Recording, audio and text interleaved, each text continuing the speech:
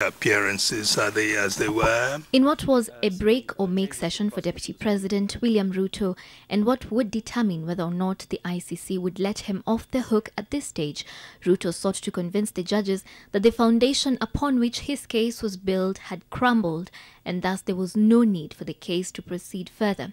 The scheme, the narrative that is postulated by the prosecution is a good story. Mr. Ruto said it's a good movie. The prosecution have even used the words, the cast of the network. I mean, it's the language of Hollywood. But it simply disintegrates under the light of the sun.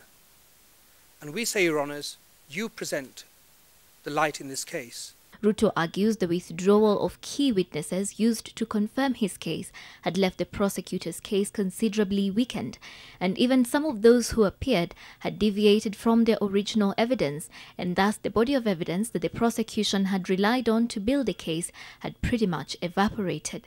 Other witnesses have come before Your Honours and testified that they told knowing falsehoods.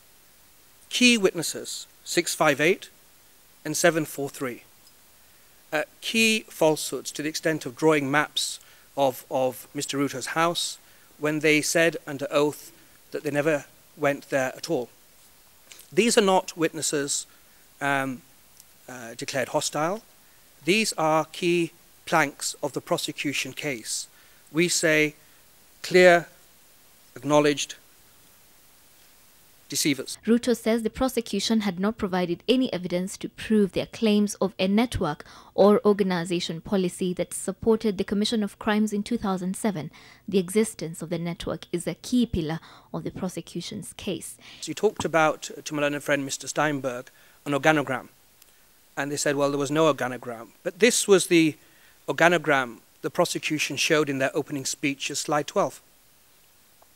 There it was, 5 components. Looks a pretty picture, quite organised. Mr. William Ruto was the target in the centre, and all roads leading not to Rome but to William Ruto.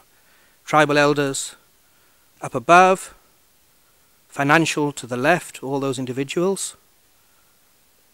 Key political members on the right, Mr. Sang, of course, fetching photograph, bottom right corner, military wing. So it makes a good story for an opening speech, but Your Honour, what's happened to this network?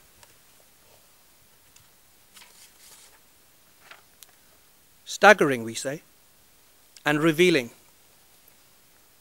A disappearing act in which military component by which the violence was supposed to have been committed has completely disintegrated and disappeared. He says there wasn't also sufficient evidence that there were any meetings to discuss or organize how this common plan would be carried out. Through his counsel, Karim Khan, Ruto also contends that the prosecutor had failed to thoroughly investigate the claims made by witnesses. Both parties, we have responsibilities to sieve and weigh and reassess the evidence before we present it. And it's the only way in which we prevent miscarriages of justice. Mtu kama umenunua shamba hapa, umetoka Western, umetoka Pokot, umetoka Lamu, umetoka Vanga, na uko na shamba yako hapa, hapa ni nyumbani kwako. Using the prosecutor's own evidence, including video evidence, Ruto sought to convince the judges that his character before, during and after the 2007 election was beyond reproach as he campaigned on a platform of peace. The prosecution holds there is sufficient quantity of evidence to continue with the case, but Ruto's defense argues the judges should look at the quality. A favorable ruling will see the case dismissed at this stage, but an adverse ruling will set the stage for another round of courtroom battles, with the Deputy President and his co-accused Joshua Arap Sang having to produce their exonerating evidence. Sheila Sendeo, NTV.